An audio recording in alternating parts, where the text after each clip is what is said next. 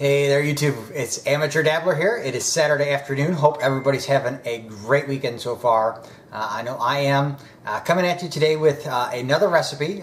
This one is not a traditional recipe per se, as we are going to be cooking for my dog today. So around a year ago we started making basically homemade dog food for my dog. I think she's all that much healthier for her.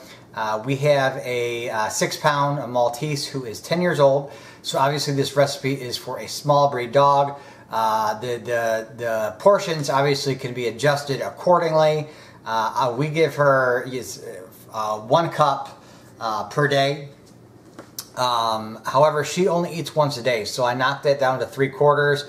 And the reason I do that is because my wife is constantly sneaking her treats. And with all the treats that she has throughout the day, it makes up to the equivalent of about 1 cup. So we give her 3/4 of a cup of this at night, and some treats throughout the day. You could just check online to see what the portions would be for your size dog. But if you have something around a 5 or 6 pound dog, it's going to be 1 cup of this per day. So let me go ahead and get the camera adjusted, and we'll put this together, and it'll come together rather quickly here. Okay, so what you are looking at here is 1 pound of chicken livers, which I've just put in a pot, covered with water, brought up to a boil, and then simmered for around 20 minutes covered. I put a lid on it, simmered for 20 minutes covered, basically while I was cooking the rice. And I've just gone ahead and run my knife through this and gave it a quick chop. And we'll just go ahead now and put this rice, or I'm sorry, put the chicken livers, and that's 1 pound, I don't know if I said that, 1 pound of chicken livers, into a large mixing bowl. Now you can use any kind of protein in this. It really just depends on what you're feeling that day. Sometimes I use lean ground beef, sometimes I use ground turkey, sometimes I get chicken gizzards, sometimes I buy, if it's on sale, chicken cutlets or chicken fingers, and just boil those. Really just depends on what you're feeling that day, but it could be really any kind of a animal protein. So we got 1 pound of roughly chopped chicken gizzards in there, and then to that we are going to go with around 2 cups of cooked white rice. Now dogs have a different kind of digestive system than humans, so you want to make sure you're not using brown rice or wild rice. You want the white rice because it's easily digestible, and their digestive tract is very, very short. That's what allows them to eat food, which is turned and everything when out there in the wild, a little bit kind of not rotten but rotting, and they are not really able to digest brown or wild rice that good. Not saying that they can't, but it's just better to give them the white rice. And then I get any kind of frozen vegetable that I see that's on sale. Today she's getting some broccoli cuts. These were like $1. You can use cauliflower, buy the mixed vegetables. Really the only vegetable you want to stay away from for dogs is corn and onions. You don't want to make sure you don't give them any of that. So what I do is, this is a steamer bag that goes in a microwave. I cook that for half the recommended time. So that's going to go in. Next up, I always put some kind of a bean. So kidney beans, tri beans. Today we're using garbanzo or chickpeas. I don't rinse these, however, I do dump the water off through a strainer, and in goes there. But like I said, you could really use any kind of bean that you want there. And then next up, I always put some kind of a fish, so she gets some nice omega-3 fatty acids, which are good for her heart, her brain, and skin and everything. So today I just get mackerel, but you could use sardines, you could use tuna fish, you could use salmon, really, and it doesn't have to be canned. You can get fresh if you want.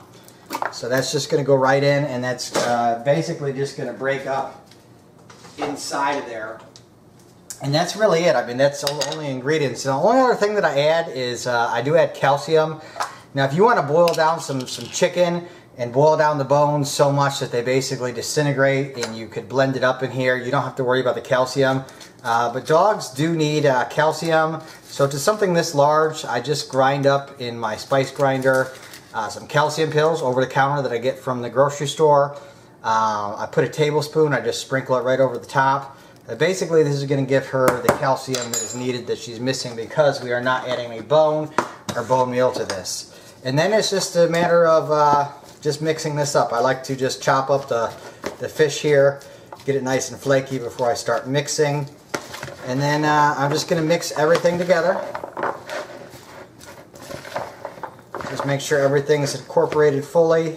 I do see a couple really large pieces of broccoli in here. I'll probably go back in just with a paring knife like here and just cut that up into smaller bites. And then all I'm going to do is grab a 3/4 cup measuring cup and just one of these plastic baggies, and I go ahead and portion this out, 7 portions. You don't have to worry about the food going bad in your fridge for the dog. Once again, they have different digestive systems than we do, and they're able to eat food that's in the fridge for up to 7 days. I don't go past 7 days, so this is going to make more than seven dishes for her. So anything extra, I will just freeze, and then you know, next week comes around, I'll make up another batch. And I'll pull out, once I have 7 in the freezer of subsequent batches, I just pull those out and I don't have to worry about making anything for a week because I already have it in the freezer. So, simple process. And just get your baggie. I grab a 3/4 cup measure and I tack it. And then I go right into the baggie. I just fold them up. Seal them, and they go in. I got a loaf pan that I keep in the fridge, and I just store all 7 of them in a loaf pan for her for the week.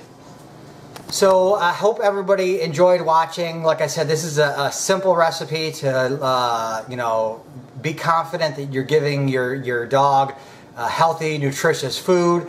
And like I said, there are so many combinations that you could use with the different kinds of vegetables and the meats that go in here. You could really change it up and give your dog some variety, which I like to do. I like to give her something different each week, and you know, I think she likes that. So, you know, give it a try. See if it helps. Like I said, you'll have to look up the information on the internet to see how much of a portion you need to give to your specific dog. Obviously, this is not for large breed dogs.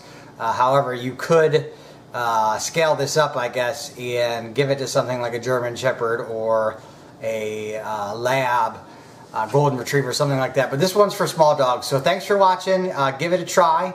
Comment down below. Let me know what you think. Have a great weekend, and hope to see you next time.